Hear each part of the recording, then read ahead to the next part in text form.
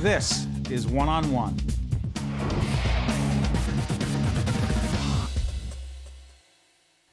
You are looking at Tao Porchon-Lynch, and there must be a misprint here because it says she is a 93-year-old yoga instructor, turning 94 in August. She has been recognized as the world's oldest yoga instructor by the Guinness Book of World Records. That has to be a misprint, correct? No, I don't know why, really and truly. How you doing? I'm doing fine. I do believe in age.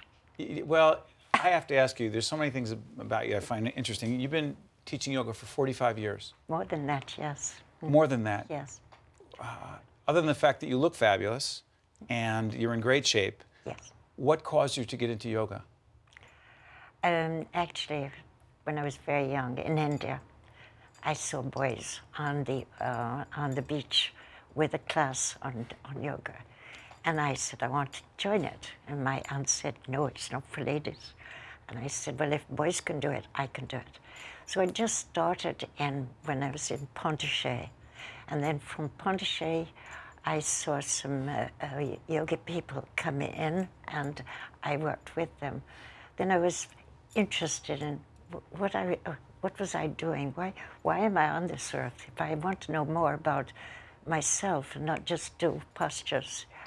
And so eventually I went to some of the masters. I went to Mysore and to see Pattabhi Jois, to see Mr. Iyengar. These are very important people. Yes. Unfortunately, I can't say I know all the names of the people you're talking about. Oh, those are three of the masters. And Indra Devi she died at 104. She did yoga. We're in public broadcasting. I would consider them, I would say, the Bill Moyers of yoga. But that's the only way I can relate. Yes. But I want to ask you, what has yoga done for you? I think it's opened up from my inside. You know that there's so much fear in the world. People are always telling you, don't do this, don't do that. They're always telling me what I can't do. And I don't believe that. I believe that inside of me is this power. Not somewhere out in space, but with every breath I take, I can have not only a visual, but an inside touching with the creation of life. And yoga has helped me come through a lot of things that people say, well, you won't be able to do this, you won't be able to do that. That's nonsense. You had an underground experience. You've told our producers that yoga helps you stay calm. It does. And deal with fear. And there have been times that I've experienced anxiety, whether it's during this show or before a major speech. We feel anxiety, we feel nervousness. Absolutely. And you have said that yoga helps with our breathing and helps us stay calm. This underwater experience, describe it. You mean, well, I've never been scared of anything, really. Really? No. Because of yoga? Because of yoga, but also in my life. I marched with Gandhi in 1938 and 39. With Gandhi? Yes. He taught me a few things because there were several of us. There was this wonderful man, woman, Dr. Wealthy Fisher, who started world education, who died also when over 100 years old. She was there. There was Dr. Deshmukh, who was 19, illiterate and became finance minister. And all of these things, and whatever Gandhi said, no fear, don't be scared. Not if you believe in something, do it. Don't procrastinate. Tomorrow never comes. Do it now, because it gets stale tomorrow and it gets more decay inside of you. If you're worried about something, something good will always come. I know my husband used to make fun of me and call me Pollyanna.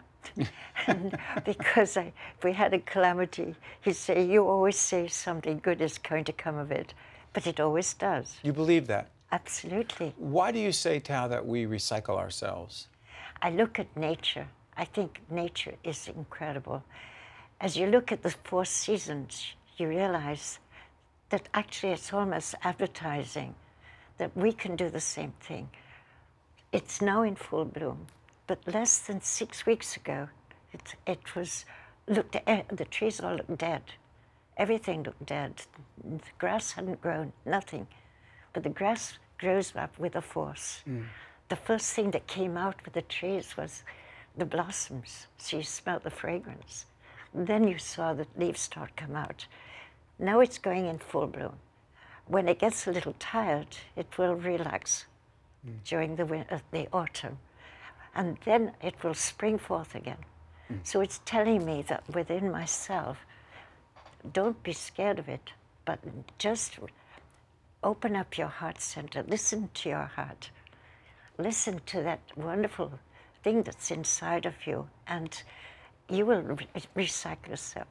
The doctor told me that I wouldn't be able to lift off the ground in lotus, so I sent him a photograph. By the way, lotus is a certain position. Yes. And I lift off the ground. And by the way, this is the book. By the way, I'm still working on Downward Dog. This is Reflections, the Yogic Journey of Life, Tao Porchon-Lynch. Yes. And by the way, 30 seconds, I have to ask you, 30 seconds left. You have taken up, after your 2003 hip replacement, right? You've taken up ballroom dancing. Yes, I'm going to. Why do you love that? I enjoy it because whereas yoga is the inner side, dancing is the spark. It's like champagne. It makes you lift up and feel happy. Well, we are very happy that you're with us. Tao, you're terrific. Thank you. And we have a good feeling just by having you here. Well, bless you. It's been wonderful. Thank you. Thank you very much. I stay right there. Just stay right there. I don't know. I just feel better because she's here. Hopefully you feel better just for watching. Thanks. We'll be right back from the Tisch WNET studios. Thank you. This special edition of One-on-One with Steve Adubato is brought to you from the Tisch WNET studios at Lincoln Center. Funding has been provided by Adler Aphasia Center, empowering, enhancing, and enriching the lives of people with aphasia and their families. The Russell Berry Foundation, Fedway Associates, Inc., J.H. Cohn, Accountants and Consultants. We turn expertise into results. And by PSE&G, committed to improving New Jersey's economy and strengthening its communities. Promotional support provided by The Record, North Jersey's trusted source, and NorthJersey.com. Transportation provided by Airbrook Limousine, serving the metropolitan New York, New Jersey area. One-on-One with Steve Adubato has been produced in partnership with St. Joseph's Healthcare System.